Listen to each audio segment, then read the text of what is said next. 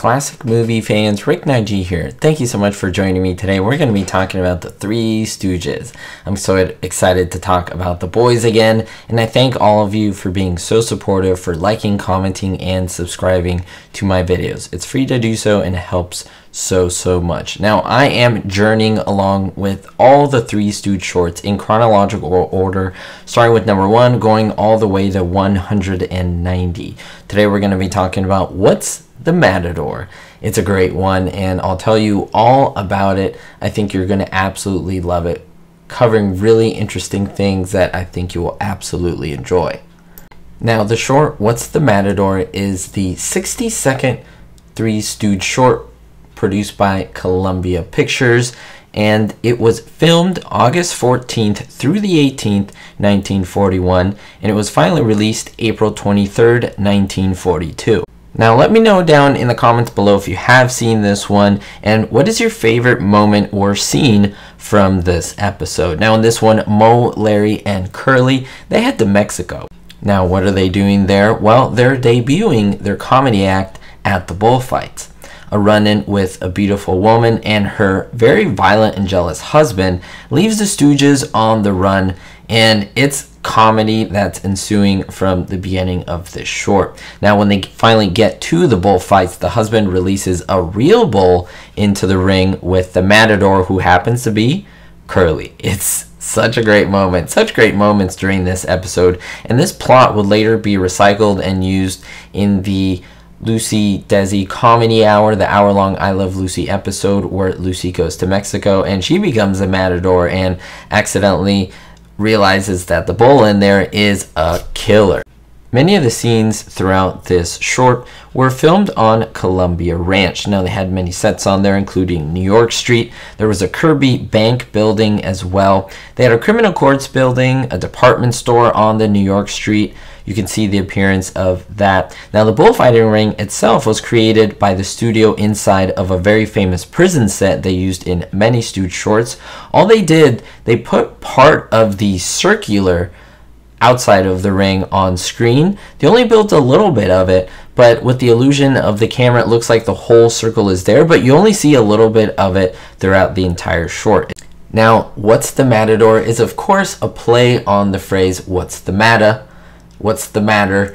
And then you add, what's the Matador, right? Now, it was the last short filmed in 1941, and it was remade in 1959 as Sappy Bullfighters. They use some sort of minimal stock footage from the original. Now there's a scene that is probably one of my favorites. It really stands out, and this is when the Stooges have a frustrating conversation with an old Mexican man, a local there, and they ask him some directions because they're trying to find Dolores. Now there was a lengthy conversation involved and some Spanish directions. I'm going to do a quick translation because they really use no captions, and the man talks for so long and most people don't actually get the joke. So instead of playing it or anything, I'll just tell you what the guy says. These are the directions that he gives the Stooges. Of course, from Spanish, I'm translating into English. He says, go down the street 3 blocks, turn right, and go 2 more blocks, turn right. Cross the square and turn right. Walk down that street until you find an alley, but keep walking. Go down that street until you find another alley, but do not enter that alley. Turn right. There you will find the river. Do me a favor. Jump into the river and drown yourself. That's what he tells the Stooges. And, I mean, it's pretty funny and risque at the time. I mean, algo así, just like drown yourself. I mean, that's pretty gutsy, and I guess that's why it wasn't translated. But now that you know what he actually says, it's a little more fun in my opinion.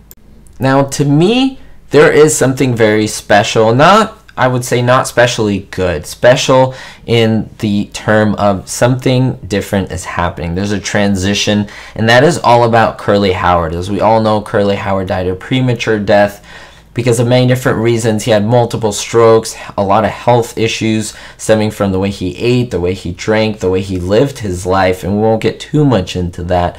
But a lot of people want to know or find out when we could see signs, little signs of his decline. Yes, also because of the multiple blows he received to his head, which it was all like a compilation of things, but the multiple blows they received to the head from filming a lot of these shorts, unfortunately.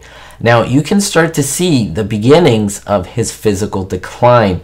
You could see that the earliest signs of his pre-stroke personality, his change, essentially are in this short. Now it's subtle, it's nothing that's really blatant, but if you watch a lot of it and really listen, his speech is a little bit slurred, it's a little bit slower, but he's still funny. I mean, he's still good with his timing. He's still the same Curly, but again, it's a gradual just downfall of his personality and his quick wit that he always had. One of the little changes that you see is to his persona, and he also begins to facially age dramatically, quickly. You can see some lines etched into his face, and you can see them throughout this short. It's something that I noticed, and I wanted just to be able to point it out to all of you. I'm continuing my journey through these Stooge shorts. Let me know if you want to see more of these, because I'm going to continue on.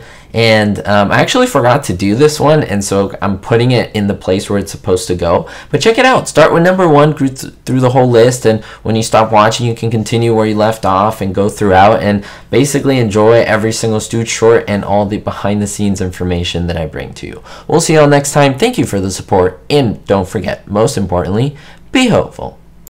Thank you so much to my supporters, especially my Diamond tier patrons: Harold P, Terry Y, Jerry D, Citizen Kane 359, Jennifer P, David D, Kevin K, Sally N, and Vito L.